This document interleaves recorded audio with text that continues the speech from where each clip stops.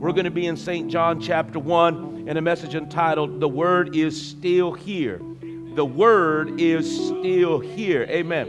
And so we're going to get to that, and I'm going to share some things with you. I pray that you would just allow your mind to just be caught up in the Lord at this hour. Let me tell you something. Just allow yourself to hear the word of the Lord. Amen. Touch your neighbor, say, don't bother me. I'm trying to get some. Amen. Don't mess with me. I'm trying to hear God. Leave me alone. Touch your neighbor, say, leave me alone. I'm trying to get over and get God. I don't need no interruptions. Amen. I'm trying to get there. Amen. And so that's what we're doing today. And we want to encourage each and every one. You know what? When we're in church, let's take it in. Let's just receive of God. Let the Lord just rain on you. We need that. Amen. We need to be saturated with what God has to say. Amen. This again is found in St. John chapter 1, beginning at verse 1 and 2. And then I'm going to swing over in that same chapter, and I'm going to read verses 14. And I decided to read 15 today. I didn't add that, but this past week, as I was kind of preparing, I didn't know whether or not I'd do it this morning, but I am going to read verse 15. So again, we are again in St. John chapter 1, beginning at verse 1. I am reading from the King James Version of my Bible. I pray you read along with me, and it says this. In the beginning was the Word, and the Word was with God, and the Word was God. The same was in the beginning with God. Did y'all get that? Now watch this, verse 14. And the Word was made flesh. Now that's key. If you don't have that verse highlighted in your Bible, that's one of those key scriptures that you should have highlighted in your Bible or underlined or something. That's real important, that the Word was made flesh and dwelt among us. Now you notice there's going to be a parenthesis there, which is to add emphasis to the verse itself. You see the parentheses there?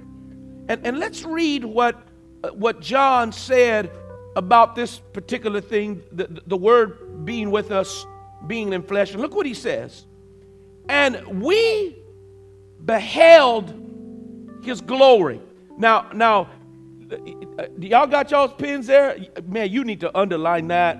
You need to highlight that. You may need to tape that to your forehead all week long, because that is a spectacular thing to say. Okay? He says, and we beheld His glory. Look what it says. The glory as of the only begotten of the Father. Did y'all see that? So he said, we beheld Him. Now that is paramount in your understanding of what we're talking about today. Very, very, very important. And so he says, and we beheld Him, the glory as of the only begotten of the Father. And look what it says, full of grace and truth. Verse 15. John bare witness of Him and cried, saying, this was He of whom I spake. He that cometh after me is preferred before me, for He was before me. Oh man, that's some stuff right there. Y'all ready to get into it today? We're going to jump into the Word of God. Are y'all ready? Are y'all ready? Okay, don't worry about lunch. Touch your neighbor and say, don't worry about lunch. The buffet will still be full when you get over there. Come on, somebody. Say, don't worry about IHOP. They'll have plenty of pancakes when we get done. Come on, somebody. I didn't eat breakfast. I'm hungry. Come on, somebody. Look, put everything aside. Don't worry about what you got planned this afternoon. Don't worry about a football game. Put all that away and say, I'm gonna get to the Word of God. This is important. This is the hour. This is why we're here. So let's make sure we take it in. Are you ready? Come on, let's pray. Father, we thank You for this hour. We thank You for the purpose You have before us.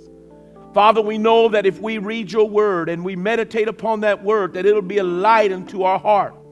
And Father, today we pray that as we come as a family, as we come worshiping, You've promised that Your presence would abide with us.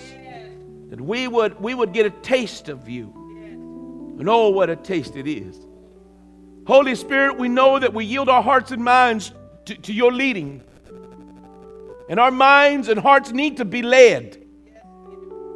Father, Christ, you said you would send us one to guide us. We need that help. We need that guiding help in this dark place that we live in. Father, I pray that every heart and mind be raptured by Scripture and by Word and by exegete and by good doctrine. I pray it for the house of the Lord, that they would grow and understand, Father, your heart towards them. And I pray that we would take the time to let this word fall on a heart that's fertile, soft, and ready for the entry of the Word of God, that seed would be planted and yield back into the kingdom 100 times that which was sown. Oh, Father, how we need a harvest in this hour. I pray your help, your strength as we go forward, and I pray that in Jesus' name, amen. And amen. Listen, before you see that, this is what I need for you to do. I need you to go find somebody who looks sad, who looks like they had a rough week, and tell them, I got good news for you. Jesus is here. Will you go tell them? Go find somebody, let them know. Go look at somebody, look kind of sad. If they smiling, you can skip them. Just they look happy. Just say, oh, you got it, you got it. Come on, find somebody and tell them. You look like you need to know Jesus is here. Jesus is here. That ought to make anybody happy. If you told me Jesus was here, I'd get excited. I don't care what I was going through. You tell me Jesus is here, I'm going to get excited. I'm going to get excited if Jesus is here. See, that may be our problem. We don't know he's here. That's what God sent me to do this morning. To make sure you know he's present. I'm going to take some time this morning to take you through a little biblical exegete of the presence of God. So I want you to just sit back and hear. And I'm going to go through the Bible just for a minute. I'm going to explain to you God's presence. There's a man by the name of David, King David, who has the reputation in the Bible as one who desired or pursued the heart of God. He's a man who wants relationship, not religion. And so David, in pursuit of God and in a desire of God and a desire to know God, and not just know God from a biblical perspective, but he wanted to have something intimate with God. And so David began to think to himself, how can I get closer to God? And in that day and in that time, there was no other semblance of the presence of God except for the Ark of the Covenant. Now, some of you remember the Ark of the Covenant. And thank God for the Ark of the Covenant. Because how many remember there was a time when God's presence was so kind and so subtle that we find it in the Garden of Eden, that the Bible says that God would walk with Adam and Eve in the cool of the afternoon. And so you didn't have to find God. God had already found them and would walk with them. How many remember when God appeared in the Garden of Eden and he couldn't find Adam and Eve? In other words, we find that God was pursuing man. He was with men. He walked with men. What a distinct privilege it would be to know that God would come and walk with you. What a dynamic, awesome thing of God. But how many know that when man sinned, that radically changed the way God perceived man and his presence among us? And it wasn't until we move and fast forward a little bit where God said, I'm going to begin to do a new thing, and he brought Moses to Mount Sinai. And the Bible says that when God would appear to Mount Sinai, that the Bible said it looked like the mountain was on fire. That when God would show up, there would be earthquakes, and the rocks of those mountains would be broken and crushed, and the people would see the billowing smoke and the fire, and they heard thunder and lightning, and when they saw God's presence, they hid themselves. They were afraid to even look upon the very presence of God. And it isn't amazing when you read the story that when Moses began to ascend into Mount Sinai, they said, and Moses ascended into the darkness to meet the Lord. The presence of God is no joke. And I'm here to tell you, the people who knew God feared His presence. Because God didn't come in some kind of gratitude. He didn't come and show Him for as He did in the God. And now when you met God, you met death. Because it was even Moses who said, Lord, I want to see your glory. Father, I want to see you. And God Himself of His own mouth said, no man will see me and live. He said, but there's a place by me. There's a cleft, there's a rock, and how many know what He's talking about? God is speaking symbolically of somebody we know now. But the Bible said, but I'm going to hide you in the cleft of that rock. And as I go by, I'm going to put my hand over your eyes. And then as I go by, I'll let my hand go loose. And the Bible said that Moses saw the hinder part, the shoulder of God, and his countenance was changed, and that when he ascended, he shone like the sun. I mean, the presence of God was no joke.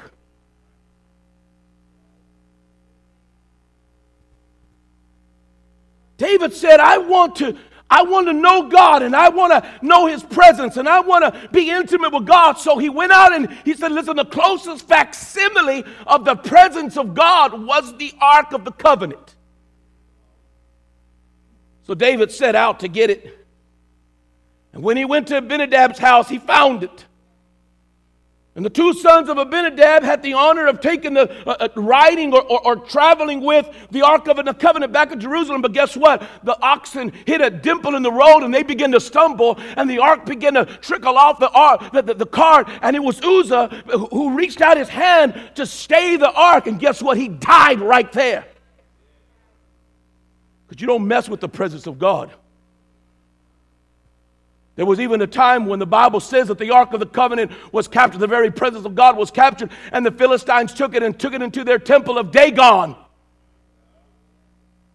The Bible says they left it there overnight, and guess when they came back? Dagon had fallen over. And the Philistines came in and noticed that their God had tippled over, and so they pushed their God back up into place. The Bible says the next day when they came in, they found out that his hands were gone. Then the next day they found him falling over and his head was off. They didn't know what was going on. So a day later they find out that everybody and all of the Philistines were suffering from a bad case of hemorrhoids. They were bleeding out the backside because they knew nothing about the presence of God. They sent the ark back. They said, we don't want to mess with your God. Your God is a God of plague and death. Take him. David wanted the Ark of the Covenant because he understood that it was God who said in the 25th chapter of Exodus that by the Ark of the Covenant, God said, I will have conversation with you at that place. Where the Ark was communication. That's what David wanted. David wanted intimacy. He wanted to be able to talk to God.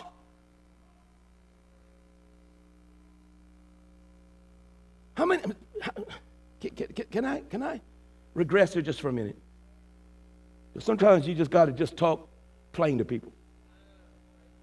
Let me tell you why death hurts. When we lose somebody, you know what affects us? We know that we'll never have communion again. When we lose somebody to death, what grips us, what paralyzes us, is that we know that from that moment on, we'll never see the person again, and we won't have any communion. There'll be no more fellowship. There'll be no more talking, no more expressing, no more giving and taking. That is gone, and that's what hurts us. And even though we have the comfort that they're with God, how many can say amen? When you lose a loved one in Christ, we know that they're with God, in God and in the presence of God, but yet there's something that really hurts us because we no longer have that level of intimacy. They're gone. Isn't this what David said in Psalms 27:4? Put that scripture up for me, Psalms 27:4. And if you don't have it, go to your Bibles, you can read it for me. David said, this one thing have I desired of the Lord, that will I seek after. What does he say? It's the trifecta of relationship. Listen, anybody that today, how many married people I got in the house of the Lord? Raise your hand if you're married. You know when you get married, you're always talking about, oh baby, we're gonna live together. Baby, we're gonna sleep in the same bed. Oh, y'all better hear me. Baby, you get to look on my fineness every day. Baby, you're going to get to look at me and see how fine I am every day of your life. What a privilege it is. Come on, if you're married, touch each other and say, what a privilege it's been for you to behold my fineness. You know what else? We'll be able to have intimacy. We'll be able to talk, be with each other, have a companion. That's the trifecta. That's the trifecta of relationship. And anybody who's married knows that. David said, in order to have intimacy with God, I want to dwell with Him all the days of my life. I want to behold the beauty of the Lord. I want to inquire of you in your temple, O God. I want intimacy with the Lord. That's what he was saying. And anybody that knows anything about intimacy knows that those are pretty important things. To be together, to live together, to have intimacy together. And so David, the Bible says that David brought the Ark of the Covenant, but on his way there, he found out that the presence of God is not kind when you don't know how to handle it. And right there, when Uzzah touched it, he died right on the spot. And David was in despair. He was hurt. He was angry towards God. He said, God, why? He goes, listen, you don't handle me any certain way. I'm God. And so he found out there was a reason why they put gold rungs on the side of the ark.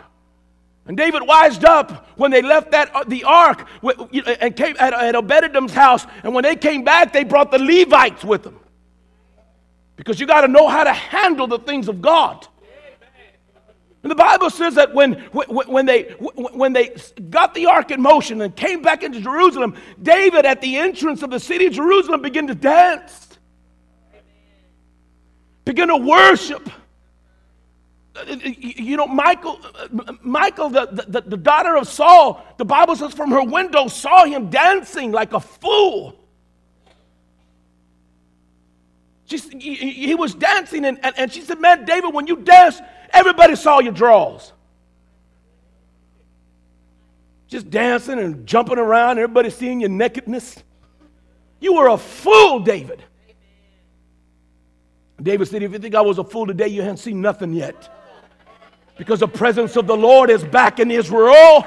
I can have conversation with God. This is what I desire. This is what I want. This is what I celebrate. I want intimacy with God. I want to see God. I want to encounter God. I want to behold Him. I want to sense Him. I want to have Him. I want to talk to Him. I want to talk to Him, and I want Him to talk back to me.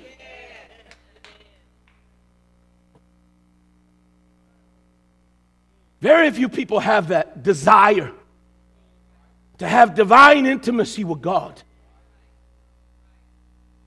There was another. We revere him, as do other religions revere him, as a prophet, and that's the prophet Isaiah. The prophet Isaiah in chapter 6 said, in the year that King Uzziah died, I saw the Lord high and lifted up, and His train filled the temple. It was Isaiah who had a divine glimpse, and he said, I beheld the glory of God. And when he came back with that message to Israel, guess what they did? They sawed him in two pieces. Because they say, this man dares to be greater than the prophet Moses, who Moses himself said, no man will see God and live. And the Bible said they sawed him into two pieces. You see, the presence of the Lord was nothing to mess with.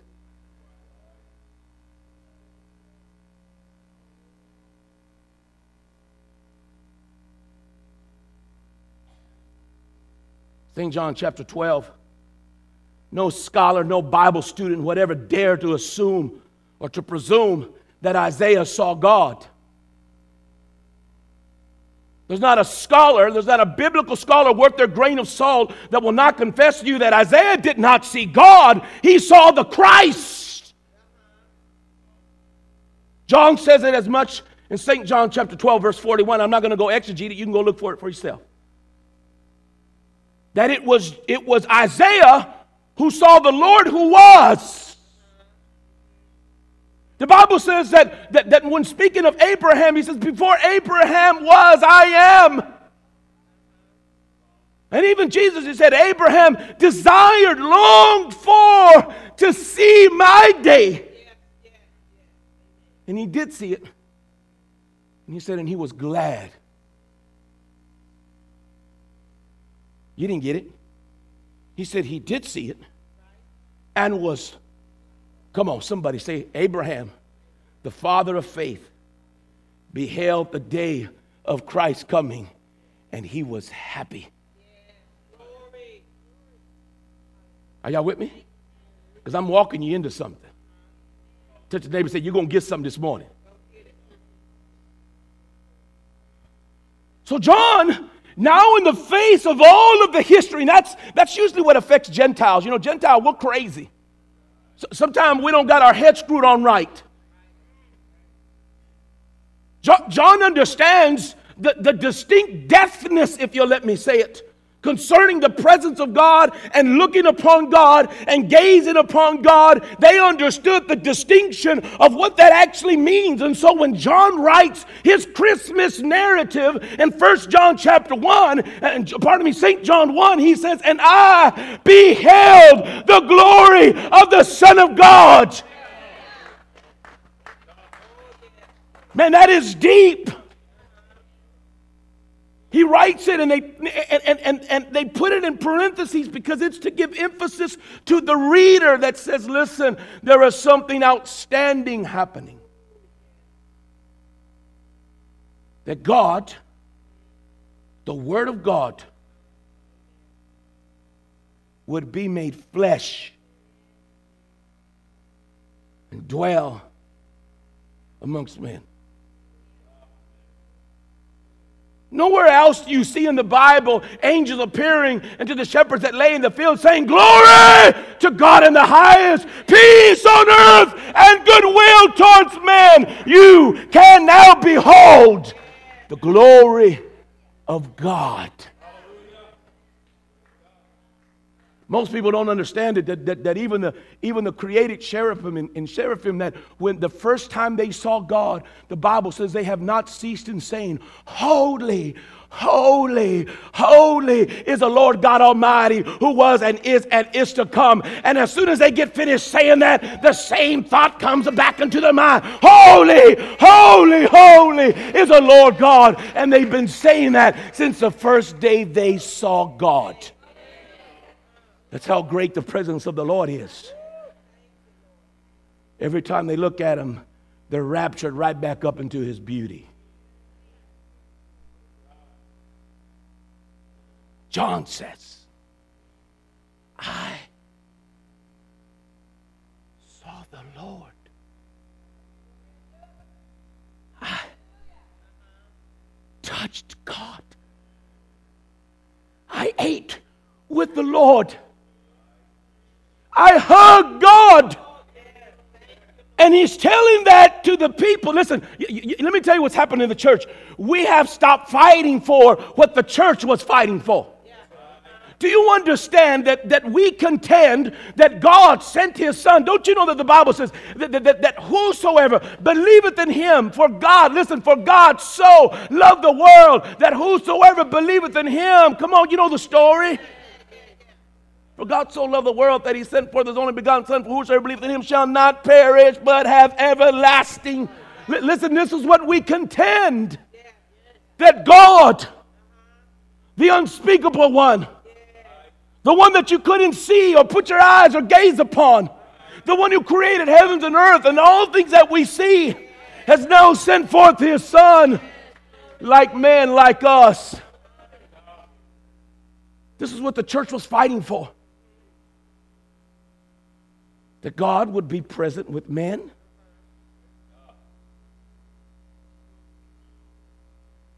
This was what we fought for. Now in church we don't even fight for it. You know how easy the devil can take us off the truth. Because we've gotten our eyes off of what the crown jewel is. Now we're lost in all sorts of other attitudes and appetites.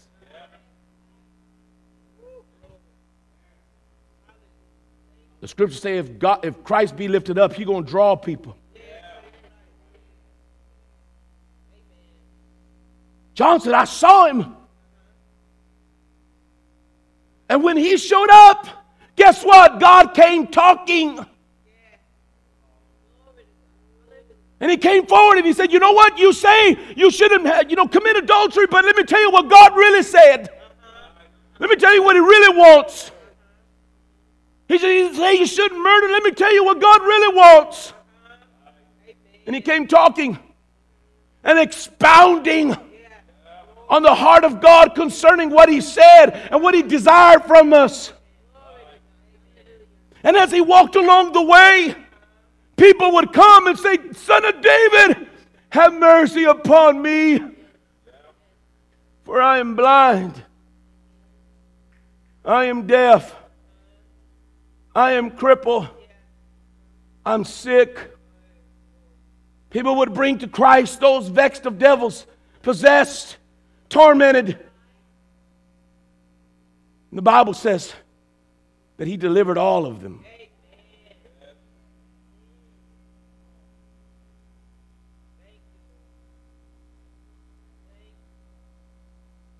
You know what Jesus said? You know why I do these things? Jesus said, I want you to know why I'm doing this. And this is where we get off, because you know what? The church, you know what we need more than we need anything else? We don't need more kids programs. We don't need a bigger sanctuary. What we need is the power of God present when we come together. That's what we need in the house of the Lord.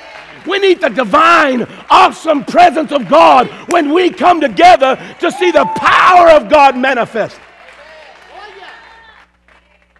Where people come in and walk out of here healed, delivered, ministered to by the God of heaven. Jesus said, do you know why I'm doing what I'm doing? The Son of God said, I can do nothing of myself. I'm not here of my own strength, my own accord. I'm here because I've been sent. I'm only going to do what I see the Father doing. And I'm only going to do his will. Oh, how far we've fallen. Oh, how far the church has fallen. Oh, how far. How far we've fallen. Church, you don't know how far away we are from God's presence. You don't know how you don't know how far you are. We do not understand or comprehend. And I'm not talking about all the other. Let me just talk about Harvest Temple. So that you won't be saying, yeah, that church down the street, they don't know. Touch your neighbor and say, he's talking about us this morning, us, the church.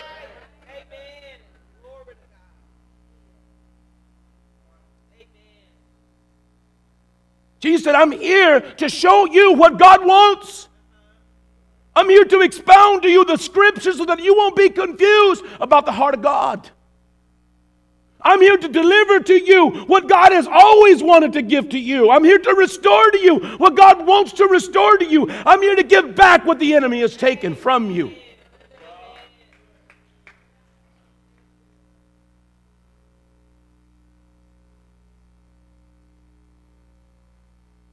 The Word made flesh. The very word that Jesus said, not one jot, one tittle of the word of God will not be left unfulfilled until I come back. The very word of God that in the creation of all things set everything into motion, by the very word of my God, my Father, Abba, send it all in motion. He said, not one jot, one tittle will fall unfulfilled. The same word that we hear about that's quick and active and sharper than a two-edged sword. Just on Wednesday night, I was telling the people, we've fallen so far from God that we think it takes God years to answer prayer. You go back and you read through the life of Christ, did it take Christ a whole year to do the things he desired to do? Absolutely not. It was done quickly and speedily. You don't think God in heaven can do it? You don't think God is capable? He's strong and he's mighty. I like what David said, you're my high tower, oh God. You're my shield, you're my buckler, you're my rampart, you're my healer, you're my everything. My trust is in you, oh God. I put my trust in you. It doesn't take God a long time. If in 7 days he can make everything we see, touch, hear, smell, believe in, much less your little trouble. Oh, how far we've fallen. How far the church has fallen. Listen, don't give me your Christmas story. Don't show me your manger scene if you don't know what happened. Inside that manger was the Word of God made flesh among men. Was the Word of God that said God can do anything. Jesus said, if thou canst believe, all things are possible to you. That's the Word of God speaking to you, my friend. How beautiful it is to know that the Word of God dwelt with us. Jesus, as he's beginning to close down, seeing the days being numbered for him, brings his disciples together. What does he tell them? Let not your heart be troubled. Because it's a beautiful thing to walk with Jesus. There was not one thing that Jesus met along the road that he didn't do of God. Great miracles. The only place where there was a limitation to the power of Jesus, you know where it was? It was in his own hometown. Because you know what they reckoned? You know what they said? They said, oh, that's Jesus. Man, we know him. There goes Joseph's boy. Touch them and say, shut your mouth. They go, look, there go Jesus. We know him. That's Mary's baby boy. We know his brothers and his sisters. Yeah, we know where he comes from. And the Bible says that when Jesus came forward to pray and to do the thing that God sent him, guess what? Nothing happened. And why? Because they didn't identify who he was. Because they didn't know who he was, there was no faith present. I would reckon to say that maybe some of you came to church today not thinking you would encounter Jesus. No wonder there's no expectation. You know what I'm trying to do as a shepherd of this house? I'm trying to get you out of doing things in routine. I'm trying to get you out of doing things out of some religious obligation that makes you think that your conscience feels better because you went to church on Sunday morning. So if I went to church on Sunday morning, I know that when I pray, God's going to do something for me. I'm trying to get you to have a real divine encounter with the one that we call Jesus Christ, Son of God. That's what's going to change your life. Listen, if it's just a matter of going to church, you can go anywhere. That's why I believe we have so much church hopping. People go to this church. Well, sometimes I go over there if I'm running late. Sometimes I go over there if they have a guest speaker. Sometimes I run over there because I hear about this and I hear about that. And we're just running to and fro because you know what? We just come to hear. We don't come to have any encounter. Yeah, I'm saying it. I'm saying it. And so people come to church, I hear it all the time. Oh, I go to church, but I'm just bored. It's so routine. I can almost pick you out. Yeah, it's going to be routine to you. Yeah, because you never bring yourself to God. You didn't expect God to do anything. Church to you is just coming, hearing the word of God. And that's why people go, whoever the most popular preacher is, that's where people are. But it doesn't mean you're going to meet the power. I like what Apostle Paul said, when I visit you, am I going to come visit you, or am I going to come visit you in the power of God? When I come to your service, am I going to hear you just flapping your gums, or I'm going to see the power of God demonstrated in your service? Say what you want to say. How many churches you know that got an altar area now? How many churches you know they put the seats right up to the altar? Because you know what? There's not going to be no prayer time, no altar service, because we don't got time to encounter God. Woo! I'm saying something. I'm saying something. I'm saying something. I'm saying something. You say you're bored with church. When's the last time you had an altar service and you came down with your heart open to God? I'm here to tell you God's bored with you.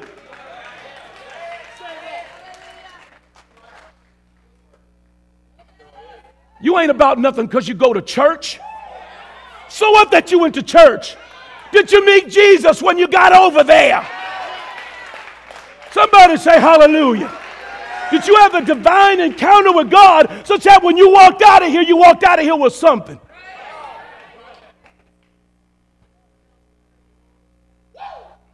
I got one woo from the upstairs.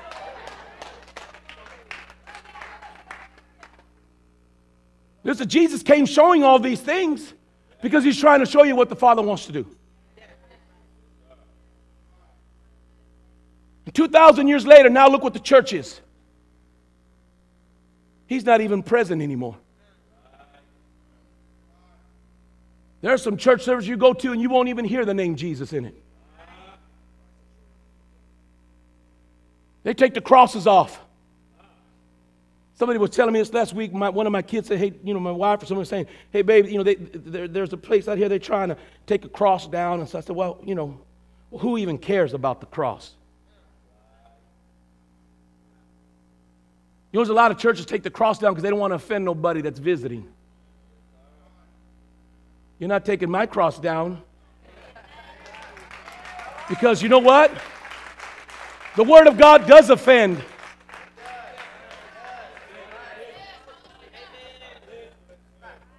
And I'm grown up enough to receive it.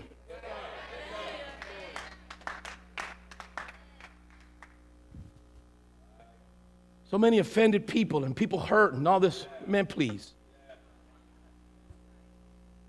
You haven't resisted to the point of shedding blood and you're wanting to give up? Man, you ain't about nothing yet. Jesus came and he said, listen, I'm doing what I want you to see the Father wants to do for you. And the only hindrance to the power of God was a lack of faith in the identity of who was performing it. I'm here to tell you that Jesus was born. The Word of God made flesh. And that Word spoke to us and talked to us and affirmed to us the very things that God had spoken. And He said this to us. And as He left, He said something very important. He said, listen, hey, watch this. He said, listen, let not your heart be troubled. You believe in God, believe also in me. For in my Father's house are many mansions. If it were not so, I would have told you. But I go to prepare a place for you, that where I am there, ye may be also. What do you say? I'm not going to leave you comfortless.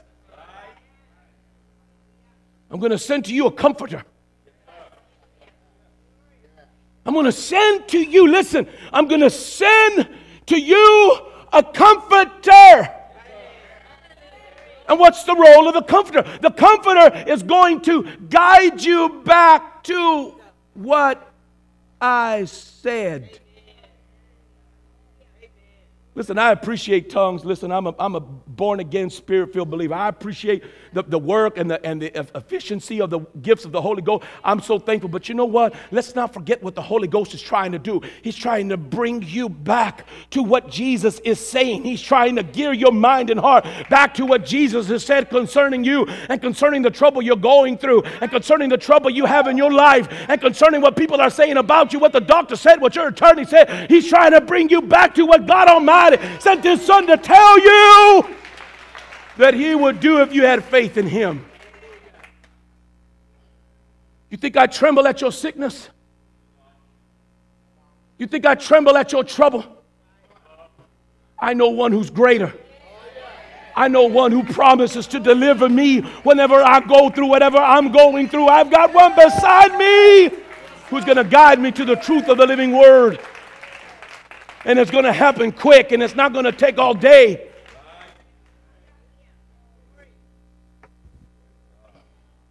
I always like when I preach messages because I just to look at the look on people's faces.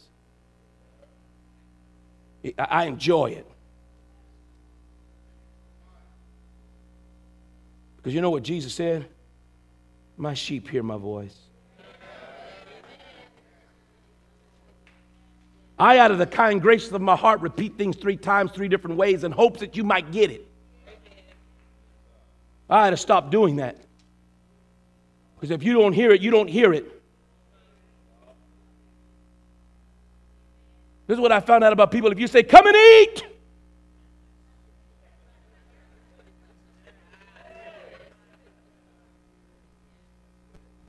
Anybody remember when your mama used to say, all right, dinner's ready? You know, I tell my wife, you know, sometimes she's at home and she says that and nobody's moving. I feel like spanking people.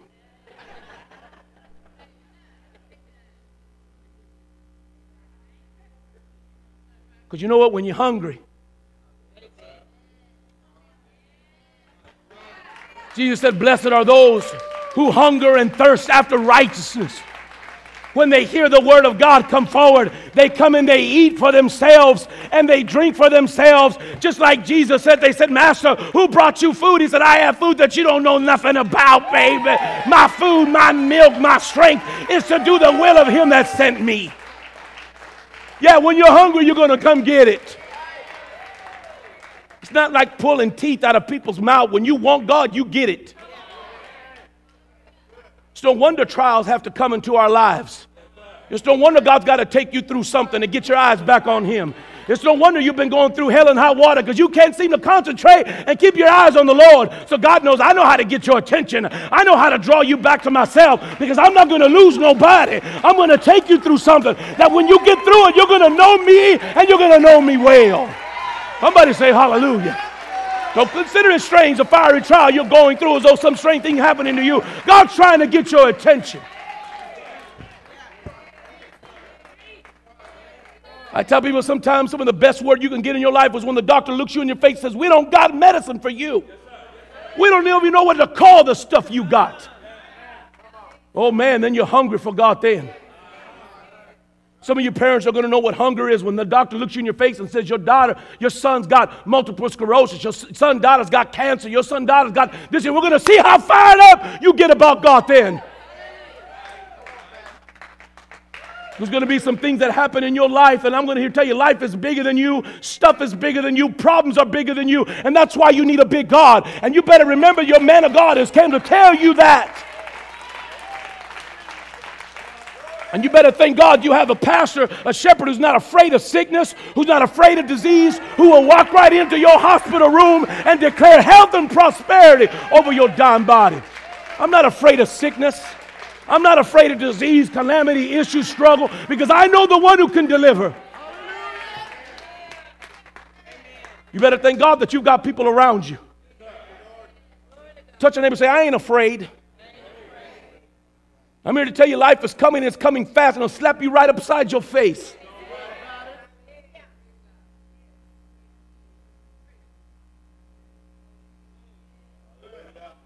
You ever heard the scripture? You ever heard the scripture? Greater is He that is in you. Yeah, you ever seen some kids on the playground saying, my dad bigger than your dad? You ever seen 2 kids about to fight, And then they say, well, guess what? My dad, he's bigger than yours. My dad's a police officer. My dad's a fireman. My dad's an astronaut. My dad's a president of the United States. You ever seen somebody trying to one up? That's the Bible's variation. Greater is he. The one that was born in that manger. Greater is he that is in you than that devil that's in the world trying to overtake your life. Greater is he that is in you than he that is in the world.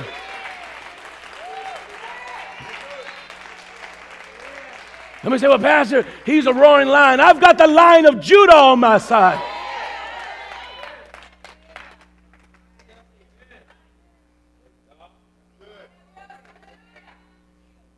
There's always people going to hear a message like this, and you're not going to take it the way you're supposed to take it.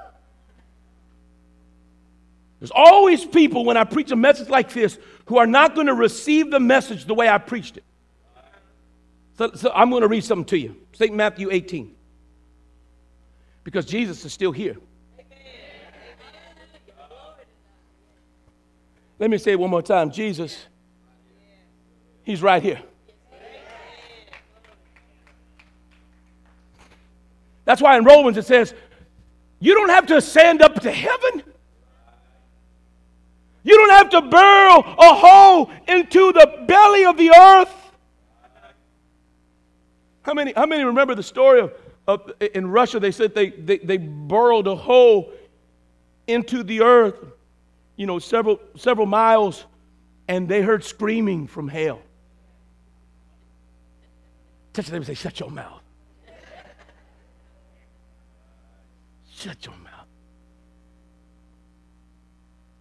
They said they put a microphone and they heard people screaming.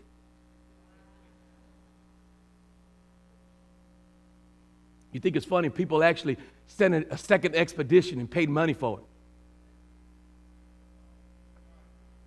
You don't got to burrow a hole. You don't got to go to heaven. But where is he? Where is he? Where is he?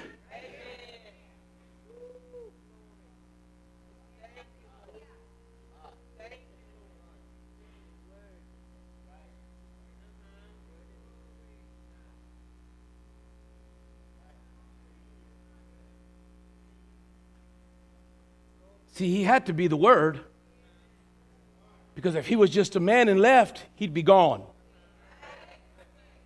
But he was the Word. He was the Word made flesh.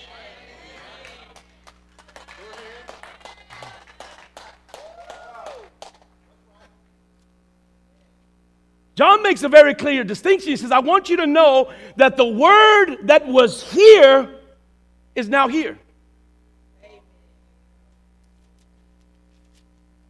Can I read something to you? Can I read something to you? Let me see. So then faith cometh by hearing, and hearing by the Word of God. So in other words, Jesus is trying to penetrate your eardrums. Jesus is knocking at your heart, saying, I'm able to do exceedingly abundantly more than what you ask, more than what you even think of me. The Word is present. He says, so faith cometh by hearing, and hearing by the Word of God. Oh, Lord. Oh, Lord. Oh, Lord. Oh, God. Oh, God. You don't have to ascend into heaven. You don't have to descend into hell. But what does the Word say? The Word of God is nigh to thee, even on thy lips. Say, Pastor, what other proof do you have of that doctrine? What other proof do you have for that doctrine? Psalms 82 verse 1 says, God standeth up in the congregation of the mighty. Let me say it again to you. Don't worry about my musicians. Don't look at them. They're not cuter than me. Focus right here. Psalms 82, it's not an old saying that wherever the faith come to, wherever faithful people in faith come together, the Bible says God standeth up in the congregation of the mighty. That's not an old theological thought. It's an old theological thought. The only difference is found here in St. Matthew 18. Look what it says with me. Go with me quickly. St. Matthew chapter 18, verse 18. And I'm closing with these scriptures because somebody's going to leave here with a divine encounter with God. Somebody's going to walk out of here healed, delivered. You say, well, how do you know? Well, wherever Jesus went, same thing happened. And he said, I'm never going to leave you nor forsake you, so that you may boldly say, the Lord is my helper. St. Matthew chapter 18, so you won't think my doctrine is a strange one. So that you won't walk out of here and say, all that pastor did, all that preacher did was get us excited about nothing. I want you to hear what Jesus says. If you have a red letter edition of your Bible, you'll find those scriptures listed or written in red, and it says this: verily I say unto you, whatsoever ye shall bind on earth shall be bound in heaven, and whatsoever ye shall loose on earth shall be loosed in heaven.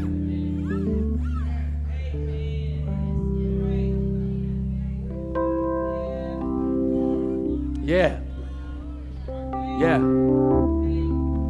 And I'm in the business of loosening some things. That's what I do. I'm an ambassador. I'm like that guy that does the OxyClean commercial. I'm in the business of loosing and binding. I'm an ambassador for God, sent to do that exclusively for Him. And guess what? So are you. How many did they know we're ambassadors of Him? Not ambassadors of talk. For the kingdom of heaven is not a matter of talk, but of power. We've not been commissioned to be talkers. We've been commissioned to be the people who demonstrate what God is capable of doing. And Jesus says, again I say unto you, that if two of you shall agree on earth as touching anything that they shall ask, it shall be done for them of my Father which is in heaven.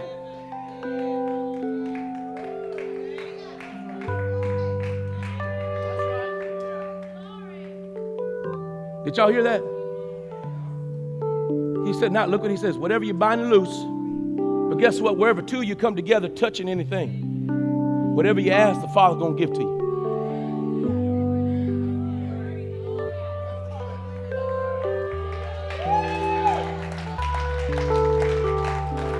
Yeah, he's still here. Well, watch what he says. That's not the best of it. Look what he says here.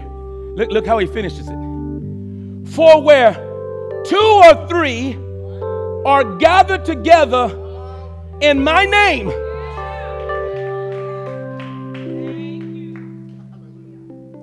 because the word, see, until you start speaking for yourself and start believing whom God has sent, and say the word of God is present, the word of God is manifested, you'll never behold the glory of that word in your life.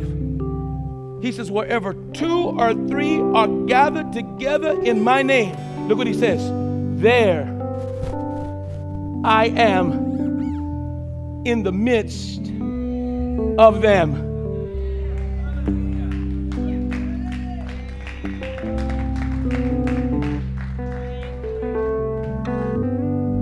For where 2 or 3 come together, he said, I promise to be there. They say, well, Pastor, how do you know he's going to heal? But Pastor, how do you know he's going to do what he used to do? Because Jesus Christ the same yesterday, today, and forever. He changes not. Somebody say glory. If God healed then, he'll heal now.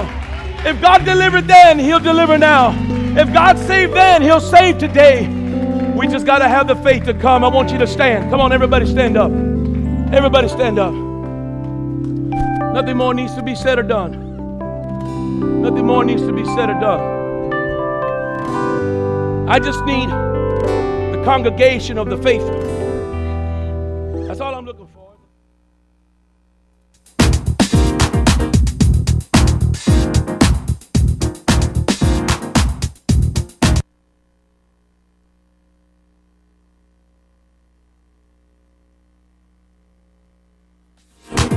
King's table.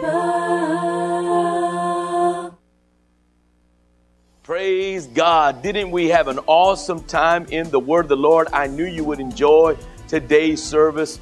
How dynamic was the move of the Holy Spirit. We saw wonderful things even at our altar service.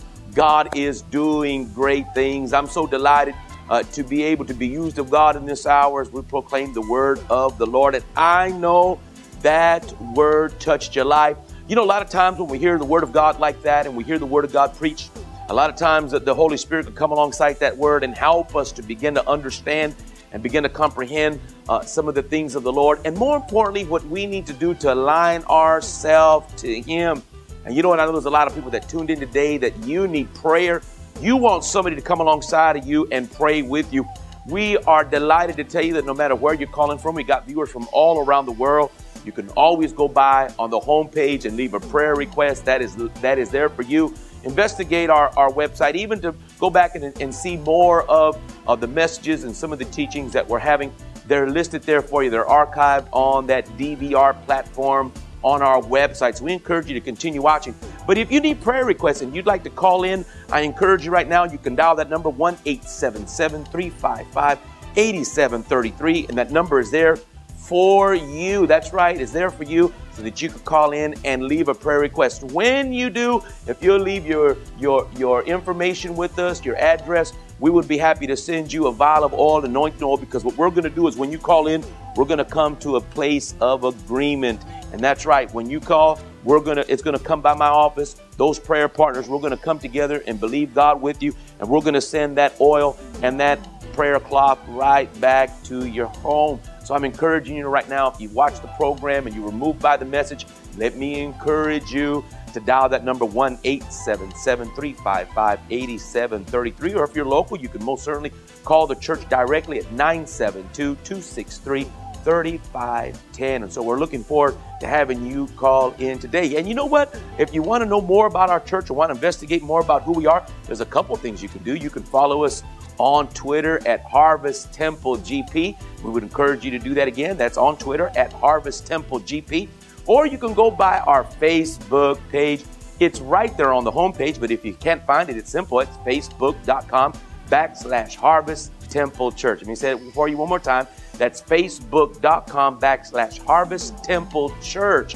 And you can like us on that page, communicate with us through Twitter and on our Facebook. Amen. And we want to communicate with you. Certainly leave your requests online. Go ahead and call in. We want to reach out to you. That's right, you. Because we know that when we team together, there's strength. The scriptures most pointedly say that wherever two or more come together, agreeing by touching any one thing, that whatever we ask shall be given unto us by the Father. And that's what it takes to sometimes get through wherever you are. Sometimes you just need somebody to agree in faith with you. And that's why we have the Twitter. That's why we have Facebook. That's why we have the homepage. Most certainly we can communicate through the phone line. So we encourage you to be part of any way you can be part of Harvest Temple Church. We look forward to seeing you every Sunday morning, every Sunday night, and on Wednesday nights we have wonderful preaching, wonderful teaching. I know will be a ministration into your life. So until then, I bless you in Jesus' name. I'll see you again. Be blessed, everyone.